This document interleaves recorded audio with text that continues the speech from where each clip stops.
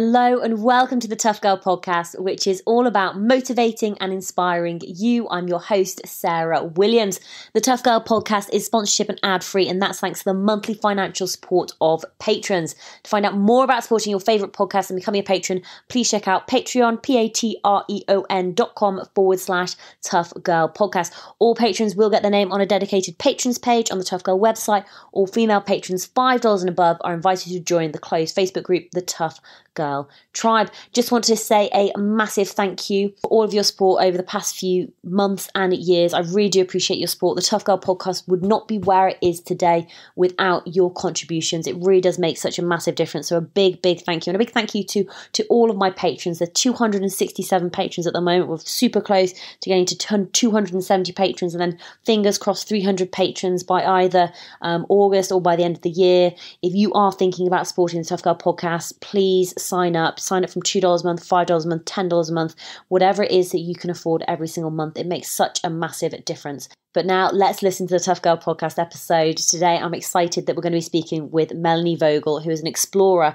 and is currently thru-hiking Canada from the Atlantic Ocean to the Arctic Ocean and then heading down to the Pacific Ocean following the Great Trail, which is 24,000 kilometers.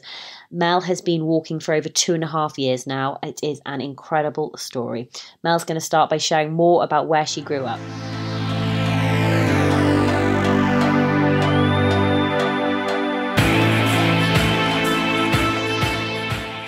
I'm originally from Kamenz, which is close by Dresden. And I pretty much grew up there until I studied and then moved to Dresden to study and work. And I worked about 5 years before I decided that I do not want to live in Germany anymore. So I was looking around to see where do I want to go. There were this possibility of the work and travel visa, which a lot of countries across the world are offering. And I was already over 30, and most of these visas actually only permitted you to work and travel until 30, except for Canada. So I decided to go to Canada, and I talked with friends who went to Vancouver for traveling, and they told me, check out Vancouver, it's pretty good over there. It's a beautiful area in British Columbia. And so I immigrated to Canada in 2008. I moved to Vancouver after I took a vacation in 2007. And shortly after I quit my job, I canceled my lease and I went. And pretty much shortly after receiving my permanent residency in 2011, I went low-budget backpacking in Asia, Australia, and New Zealand for almost 2 years. And I started my journey by traveling 5 months through India until my visa expired. Then went into Nepal, hiked the Annapurna base camp, drove an old Russian Minsk motorbike for 2 months through Vietnam, and then went all the way through China, all the way up to Mongolia, where I lived with a nomad family for 9 days. And it was a good time, and it was a tough time, and the experiences altogether were pretty amazing. So by the end of my trip, I first returned to Germany and then went back to Vancouver, where I had lived, and I wanted to settle there again. The reason why I came back was that I felt I had to come back. And when I did, I asked myself, why did I come back? I really struggled. Because I only realized by returning to my old world how much I had actually changed, how my outlook on life had changed, and how my values had changed. So I went ahead and I continued to embrace my minimal lifestyle and try to have as much of a small footprint as possible. I banned the word busy out of my vocabulary, and I do this to this date. I rebelled. I rebelled against the materialism in our Western world, even though it's kind of worldwide, if I'm really to be honest. And I was depressed. I felt stuck. I didn't see myself move forward anymore. And I would sit in the SkyTrain, for example, see the mountains in the distance, had tears in my eyes and promising myself that one day I will be there. And I think it was libraries. And to this day, I love libraries. And back then, the library was my haven.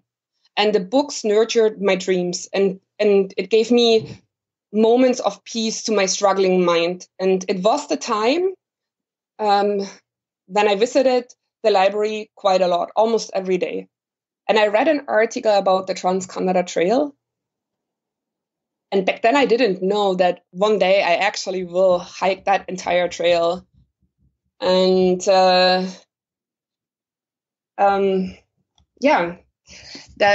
that's kind of how the idea or how the trail even started to become an information that somehow sat in the unconscious in the back of my mind. Then, not seeing any betterment of my situation, I decided to leave Vancouver. I bought a ticket and took my few belongings and my bicycle on a train to Toronto. And of course, everything was new. It felt almost like I was on a honeymoon. I loved cycling around, discovering the many neighborhoods. I felt a new energy. I found temporary jobs. I volunteered. I made friends. I wrote morning pages. I went to ecstatic dance sessions. And it felt like I recovered somewhat. But in all honesty, I still wasn't really good. Because behind all this new euphoria was still a very fragile, often lonely, self-doubting person. And it was at the beginning of July in 2016 when I made that major decision in my tiny little shoebox apartment in Toronto. And I made it just like that. I will hike across Canada. And that wasn't a moment that solved all my problems, but it made them all more bearable from then on. It was a decision that gave my life a new drive and a new sense of purpose. And making that decision felt like a long exhale, as it seemed I had stopped breathing deeply since my return from my last journey. So this was the day my journey pretty much started. I broke the news to my family, and the response I got was actually a nice surprise. They said, we were just waiting for it.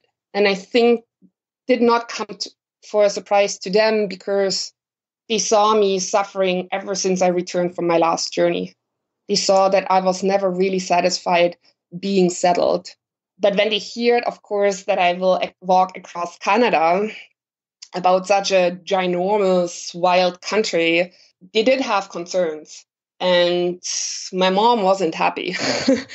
And we had a few long conversations in which I spoke about trust and that they need to believe me, or believe in me, and my ability to take responsibility, which I had proven in so many other projects and so many other times and other travels that I have done before. It took me about 1 year, 11 months, 1 year to prepare for this journey. And that year was an up and down, like on a roller coaster. I remember I was sitting in the passenger seat of my friend one day, and I would cry and complain somehow that I have this feeling that nobody helps me, that I'm doing this all alone. And his answer back then was, Melanie, this is your journey. And it was a really tough response. But I knew right away that he was right. So the thing is this, what seemed like a problem today was a solution the next day. When I seemed I don't get help, there was help the next day. If I seemed I'm not succeeding in anything, I succeeded, maybe not the next day, but eventually. And there are good examples for this when, for example, I applied for sponsorships and there were so many no's because I did not have enough experience or I did not have enough followers on social media.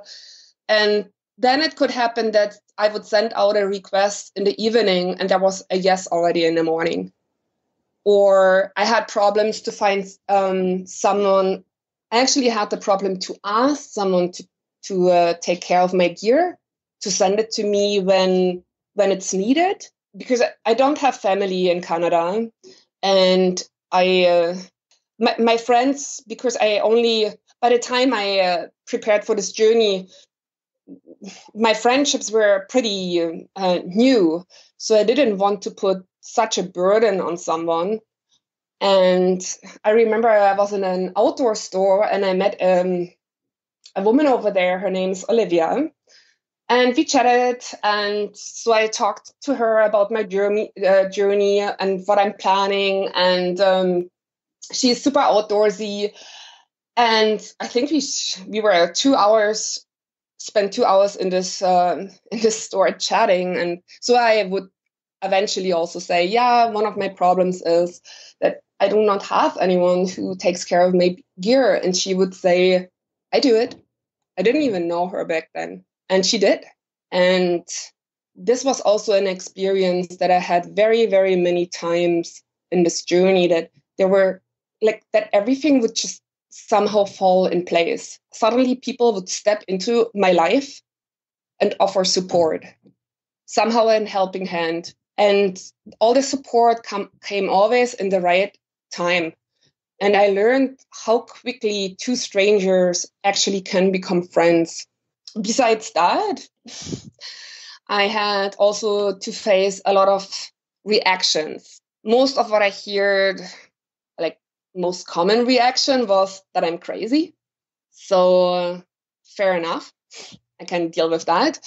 But I also heard things like that I'm irresponsible because I'm over 40. I'm actually 44 right now.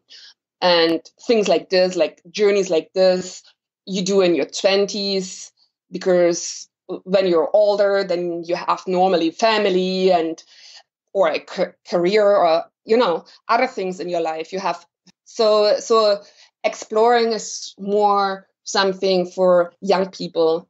Like comments like this were a little harder to swallow. And then there were like those comments where people just looked at me in disbelief. And I have to be honest, like sometimes when I talked in the very beginning about what I'm going to do, it sounded even strange to myself. Like when people would say, but you know how big Canada is, right? And we have really harsh winters. And I'm like, yeah, I do, because I'm preparing for it. Sometimes it was just the way people looked at me that made me instantly so insecure. And then I think I started to struggle in my conversations, and that vanished because I studied and I researched and I learned about the trail and I learned about gear, and I have ultralight gear. I didn't know that. So that was a whole new research for me. And I read about other hiker stories. I watched movies. I learned basic survival skills. And with all that knowledge that I gained, I became more confident in my conversations. And because also I could give more clear answers to the questions I received. And I could be more steadfast in, yeah, that's how it will be. And yes, I knew the trail is like 24,000 kilometers long. Would I do everything, all of it? No, that wasn't the plan in the beginning. I do remember also a moment where, for example, in that survival meetup that I attended, that organizer, he would say it a few times, but he said it one day so serious that he really thought it's stupid that I'm going on such a journey, because he was very experienced with extreme environments, and he made it really sound in this conversation that I will not be able to succeed. I never attended that meetup again, which was a shame. But back then I was already so tired to constantly defend my decision and on how I want to spend my life. And I wondered why people can't trust me, or why can they not just think that, yes, you can do it. And I asked myself, is this because I'm a woman? But now that I'm further in this journey, I actually think because back then I didn't even trust myself. I had so many fears and I had so many doubts because I didn't grow up in Canada's climate and I did not have experience so much with Canada's outdoors. So, sometimes what we shine, this is how people perceive us. And I think that was the very reason that he could not believe in me back then. So what I learned over the course of my preparation is that with the skills I gained and with the information I gathered, and that I became a little stronger already. And I learned that knowledge is indeed power, and that it helped me to manifest my own belief and my trust that indeed I will walk across Canada. And the final act to seal the deal was when I booked my flight ticket to Newfoundland, where I then started my journey on June 2nd in 2017, which is now 2.5 years ago. Actually, one of the things I'd love to go into a little bit more is around this sort of the human element.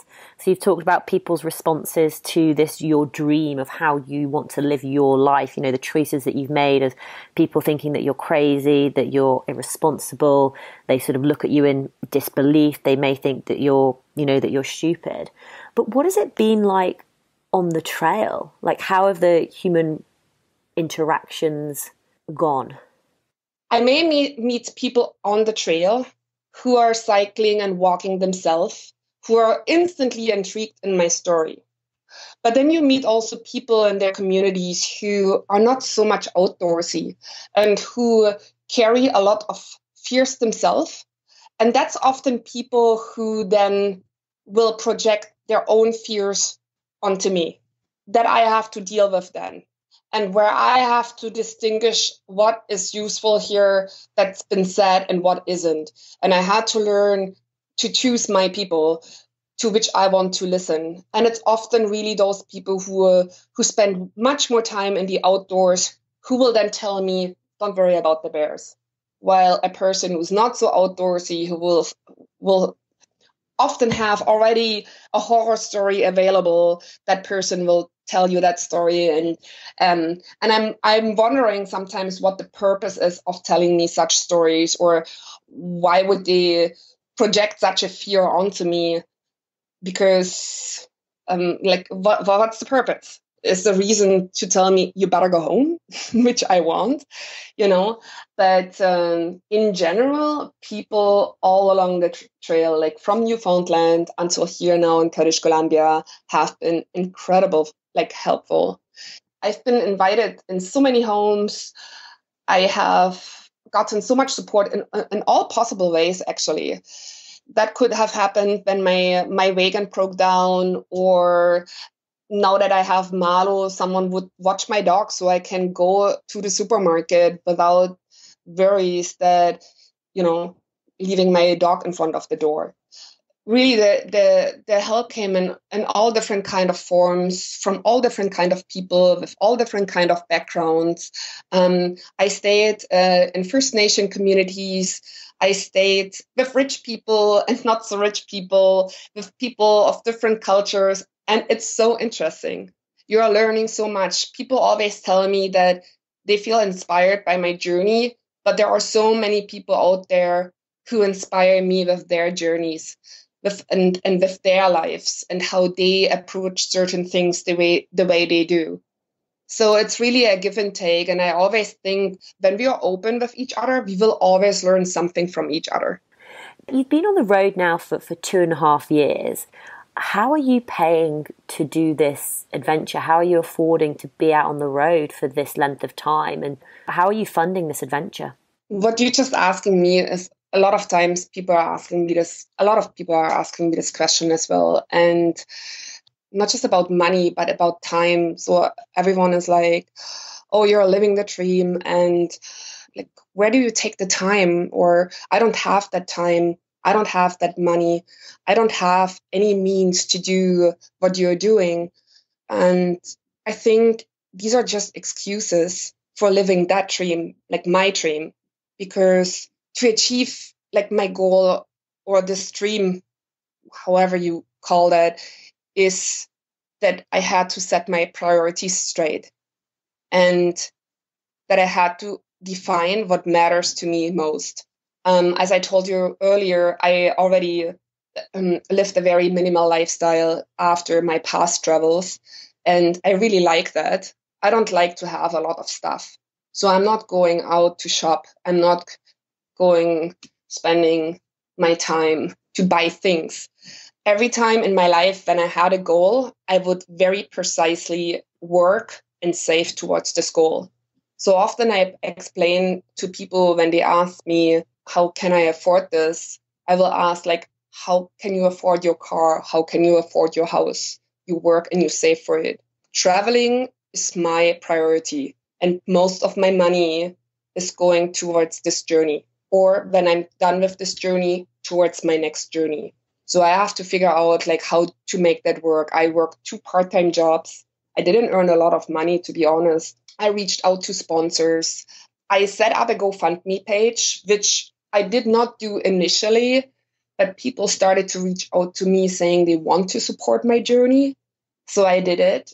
As a German, this is not a very common thing you would do as a German or people would do in Germany, like funding someone who is traveling across the country. I don't think so. Over here in North America, there is a different kind of giving, and people are often happy to give. I had so many people stopping in their way, like stopping by car or stopping on the trail and handed me maybe $20 or even more to say, put this towards your next meal. People would stop and give me food. Like there's all kinds of things are happening in the journey itself, not even by saving up beforehand. I did also apply with the Royal Canadian Geographical Society for their expedition grants and received the Women's Expedition Grant last year, which also helped me to offset some costs. And then it really comes down to budgeting and living on that very low budget that you have.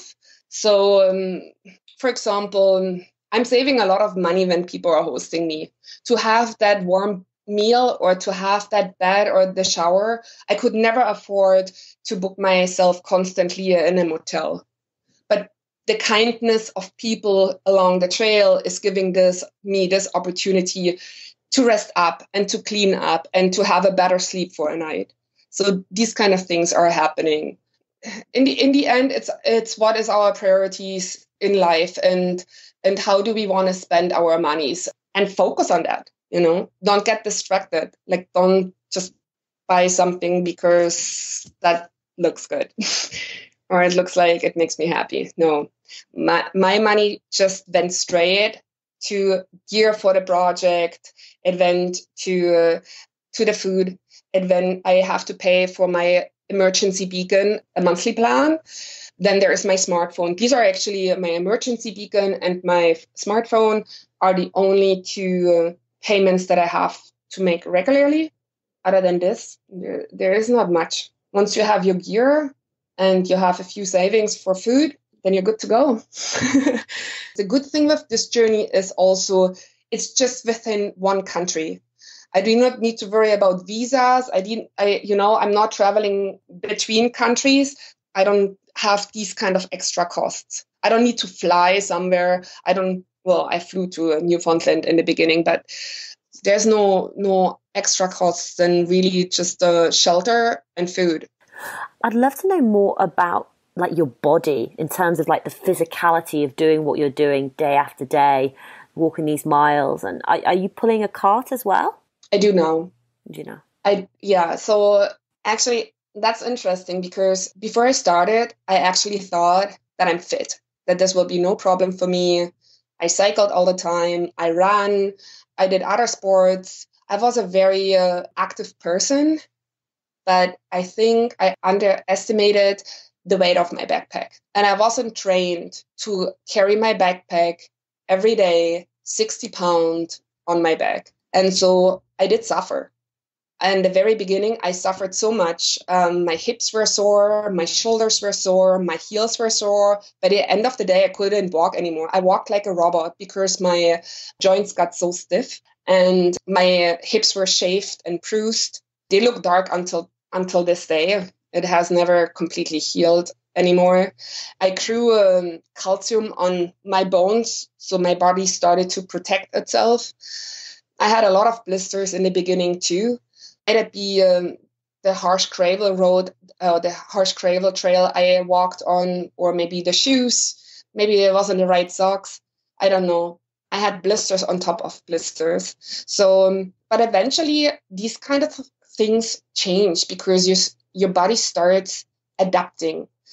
I was always a skinny person or slim person, and so I didn't lose a lot of weight, but I felt after some time I became leaner. Do you know how many shoes you've gone through? I didn't make the count yet. I think about 8 by now. I do have to say that not all boots I walk to the end until they're completely gone. Sometimes I change boots because season changes and I just need a new pair. But the pair that I have is already so worked down that there's no need to send this back to my friend to store it for the next season. I will just let it go. So by saying that, about 8 boots or hiking shoes. I wear both depending on the season. I mean, talking about the season, Canada's winters are notorious and and it can get down to ridiculous degrees of cold, like -30, -40 with wind chill and all that jazz. How was your first winter out on the trail? My first winter on the trail was pretty interesting because I still had so much fear of camping in the cold. So what I did is something really stupid. I walked myself almost to exhaustion because I just couldn't convince myself to put the tent down and to go to sleep in below -20. I actually thought that if I close my eyes, I'm not waking up anymore. I once walked until 4 a.m. in the morning until finally I decided to put my tent down. And I only fell asleep when the sun came up and the warmth of the sun shone a little bit on my tent. So in the first winter, I was almost desperate that people would host me. Because the thing on the East Coast is that the winters are not only cold, but the humidity is very high. So it's really a cold that also creeps into your bones. It's not like here where the winters are very cold, like -40 degrees, but they're very dry. So that was already a difference to now. I remember this one time when I was in Quebec, because it was in the provinces of New Brunswick and Quebec when winter hit me. And I started winter camping in the backyard of a couple that hosted me. And we talked a long time because those two, they went for a winter camping trip and they had plenty of good advice. I just thought I may just be able to wing it. But winter camping is not just like that you can wing it. So I camped in the backyard of this couple's backyard and I couldn't sleep all night. It was so cold. My face was so cold. And I was thinking, like, what are these polar explorers are doing? Are they wearing goggles at night? Like, how do they keep warm? I put like these warm pads into my socks and really nothing helped. Like I still felt these shivers coming through. And then now, 3 winters later, I can tell you so many mistakes I've done back then. First of the mistakes was that I traveled with a free season tent because I was kind of cheap. I thought I just can wing it with a free season tent. And you may be able to wing that with a free season tent if it's cold, but not extremely cold, because a free season tent allows too much airflow getting under your tent and into your tent. So it will be much colder. So over time, I actually changed a lot of things in my approach, in my gear. I have a expedition tent now. I have a -40 sleeping bag now. And even with that sleeping bag, I have a second one that I will have with me, like my summer sleeping bag and the expedition bag. I doubled up with my sleeping pads. So I have 2. It was last winter when it went down to -40, when the polar vortex came through when I was in Manitoba, that actually I called one of these explorers and told me, like, how can I make my winter camping more efficient? By then I had already gathered so much experience, but I wanted to be better. I wanted to improve setting up and taking down, because that's actually the critical time when I got cold. So he gave me some advice, and he also gave me some good advice that kind of helped me to free myself a little bit, because when you walk or when you hike, there will be so many people who tell you you have to do that. Like their idea of what you should carry, how much you should carry, how you should camp, all these kind of things. And all this starts becoming a big mess in your head. And he said, you know what? I don't care what people are telling me. If I want to have a 3-liter pot in winter, I will have that 3-liter pot in winter. Back then, I still had my 1-liter pot because a 3-liter pot is too bulky and heavy. He would tell me, I'm really sick and tired. We had that conversation about Nescafe, like the instant coffee, which by then I drank for 1.5 years and got really tired of. And he said, I have a coffee press. I'm like, okay. And I started to allow myself more comfort. I bought myself a pillow, like a travel pillow that I use in my tent.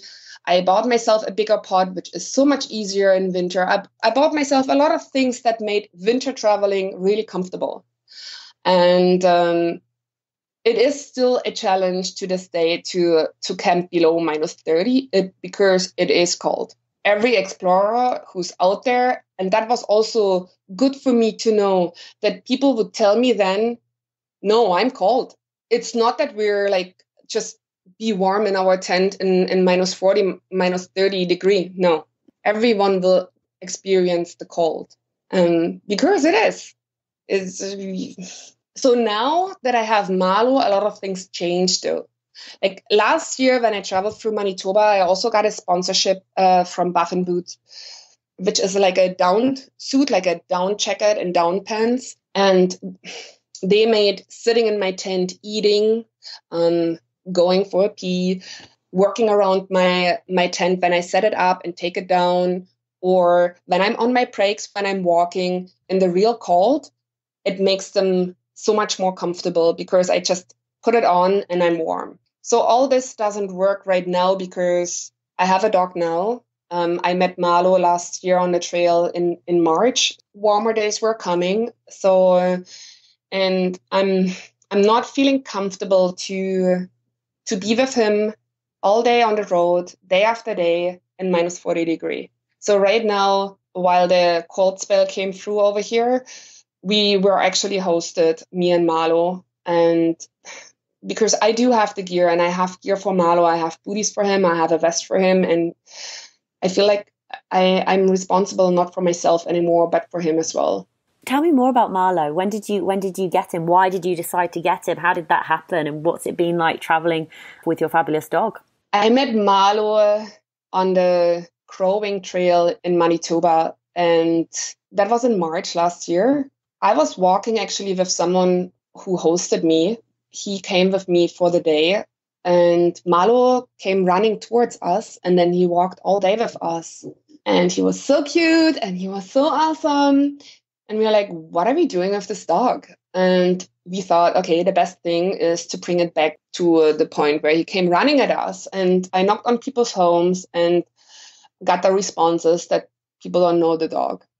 So we took him home, still contemplating what to do, what is the right thing to do. And the family said they will look locally if someone is making a notice, missing dog, maybe in the supermarket or around town.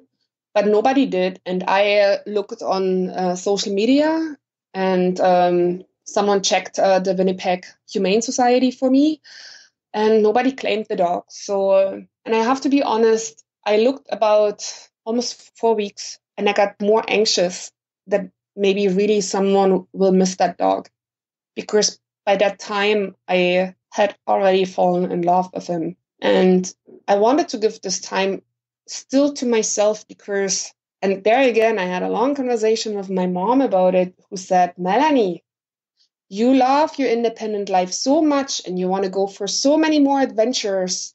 Think about that. Take your time to think about it. And she was right. And that was a little bit of a worry that I had, but love wins. seriously, love wins. And he sneaked himself so much in my heart that I'm like, okay, whatever it takes, I will adapt my life to accompany you as my new companion. And it came with a lot of challenges in this journey. Dogs would attack him. Like, not every host family would accept a dog, while others would have no problems with dogs. Sometimes it was even Malo who made that connection, that people would host us because they walked with their dog. And then it was his behavior. It's my first dog. I never had a dog. And suddenly there was this dog who was apparently never on a leash and is pretty stubborn and so excited about new smells and everything he explores that there was a point when it seemed like everything added up and I cried. And there were people just that day when that happened. A car drove by, stopped, a family stepped out who had hosted me before. And they saw me and they asked me, like, can we help you somehow with anything? And all I needed in this moment was a hug. That's what I'm asking for. That's all I was asking for. And so we hugged and I moved on and it felt a little lighter. And over time, the more I walked with him, slowly, Malo started to listen better. Our relationship became easier. Despite all these challenges we may have, sometimes I always say it's the best gift the trail has given me. What's the plan for this year and when do you expect to finish the hike? Currently, I'm in Fort Nelson, which is on the Alaska Highway. The Alaska Highway is part of the trail. I'm making my way now to the Yukon in the Northwest Territories and will hopefully reach in the next few months mile 0 point in Tuktoyaktuk, which is at the Arctic Ocean. And from there, I will go to the Pacific Ocean because there will be the mile 0 point in Victoria on Vancouver Island where eventually we'll finish this journey. I'm not sure when I will finish it though. I had many end dates in this journey. Originally, I planned it will take 2 years. Then I thought it may take 2.5 years. Now, when I applied for my grant, I said it will take 3 years, but really, I don't know anymore. It will for sure take 3.5 years.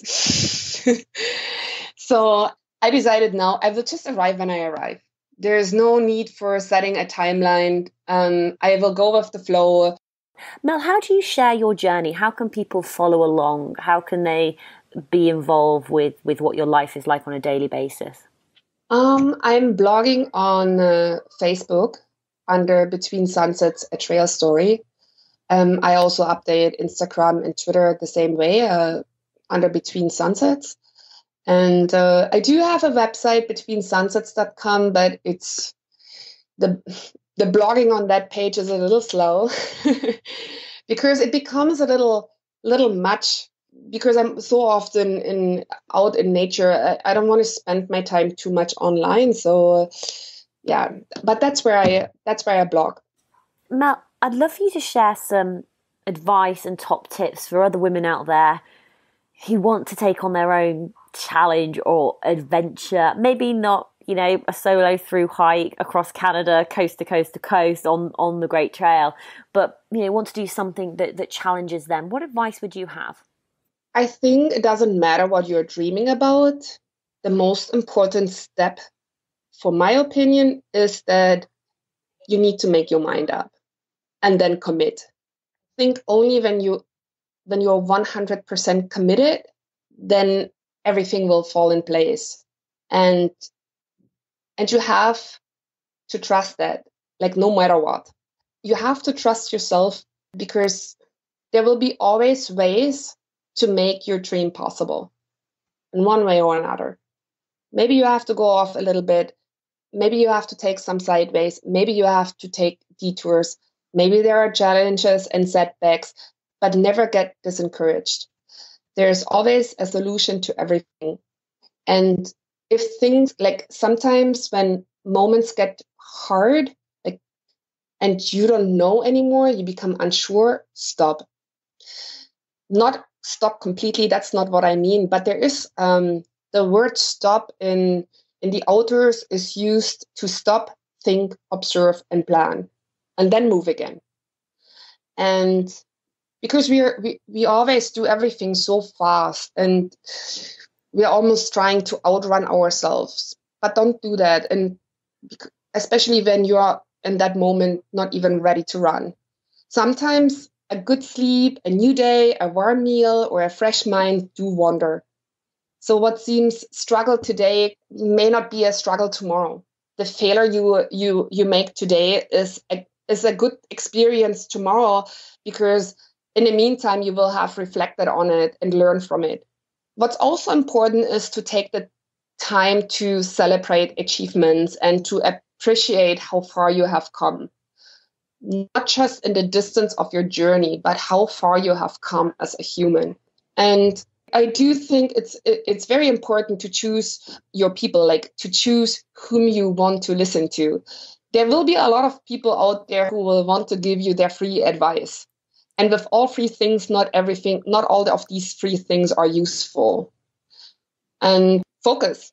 I had to learn this in my journey, because especially in very long journeys, like when your goal is so far away, there is this temptation that you may get easily distracted, and distraction will blur your vision and it will mess with your mind. I really do speak from experience here. And so you have to learn, and that's what I had to learn, is patience and have an open communication, because I think that, and perseverance, of course, will get you anywhere. So stay positive no matter what, because when you shine, the world will be a little brighter and warmer all around you. And one final word, we need to stop wanting to protect women and young people from discovering. I know there's a lot of people out there who want to protect me, and they mean it all well. But what I will say is, let them go. Let them explore, like, nobody's watching, just like that. I love that, Mel. Thank you. That's really powerful words to end on. I really appreciate you taking the time to speak with me. It's an incredible journey that you're on, and it is so inspiring. Best of luck with the future walking. Thank you so much, Sarah, and thanks for having me.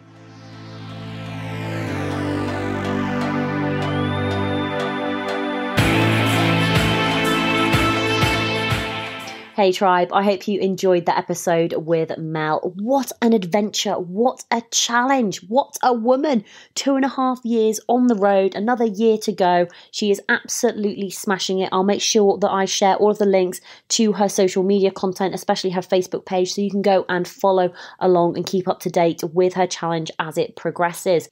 Another podcast episode, I've got 2 podcast episodes I would like to recommend to you, especially if you're interested in these long through hikes. I'd highly recommend you go and take a listen to Sonia Richmond, who we spoke to at the beginning of March 2nd, 2020. So Sonia is a 42-year-old Canadian who is currently hiking across Canada on the Great Trail as well. She's actually walking the trail with her partner Sean, and they began their journey in Cape Spear in Newfoundland on the 1st of June in 2019, and have hiked just over 3,000 kilometers to Quebec, where they are basically where they arrived just before the winter. They're going to be heading back out to the trail in spring, and they estimate that they will complete their journey in fall of 2022. So it's another episode well worth listening to. Very different perspective of walking the trail, obviously doing it with her partner. Mel's doing it with her dog. The other episode that I'd encourage you to go and take a listen to is the episode with Lucy Barnard. So we spoke with Lucy on June 25th, 2019. And Lucy shared more about her goal to be the first woman to walk the length of the earth. So 2 years ago, Lucy started in Ushuaia, which is the southernmost point of South America. And she has been walking through Chile and Argentina, and continuing to push on through the mountains of Peru and heading up to Panama. Lucy is now coming up to her year 3 of the journey. It's incredible. By the end, she will have walked through 15 countries, and she expects expects the journey to take around 5 years. She is self-supported, she sleeps in a tent, she's responsible for the navigation and logistics, and she's also got a dog as well.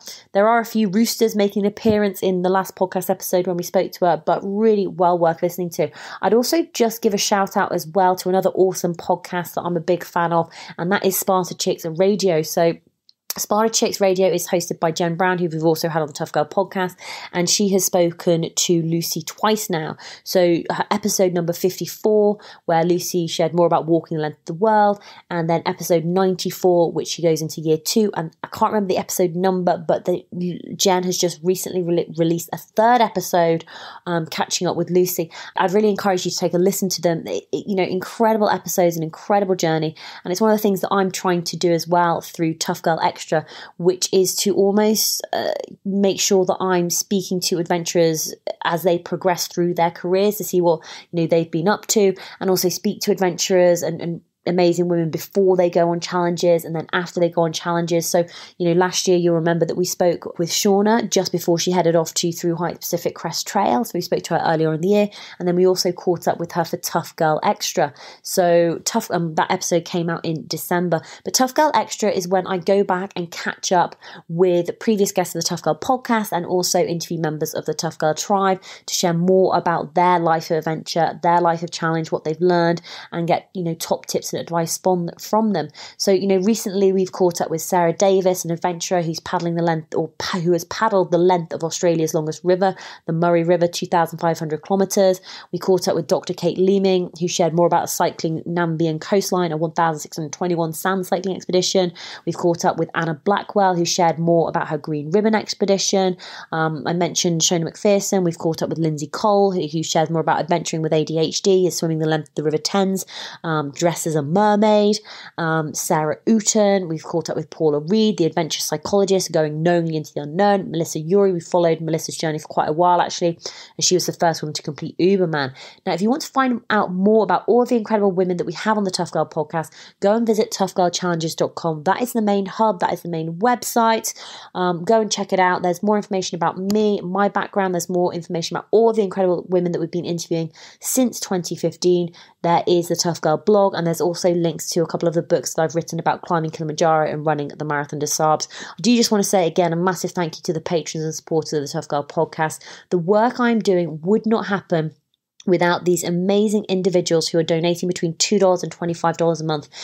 Please donate what you can. If you are listening to the Tough Girl podcast on a regular basis, or you're going out for a long run and you're binge listening to 5 or 6 episodes at a time, think about paying it forward. If it has had a positive impact on your life, then just think, what impact would it have if more women heard about these incredible women all over the world, all shapes and sizes, all ages, doing this whole variety of different challenges, because this is what it is about. It's about increasing the amount of female role models in the media. When women can see other women doing it, they start to think, hold on, she's just like me. And if she can do it, then what can I do? And so that's my question to you. What can you do? Pay it forward, become a patron, sign up at patreon.com/toughgirlpodcast.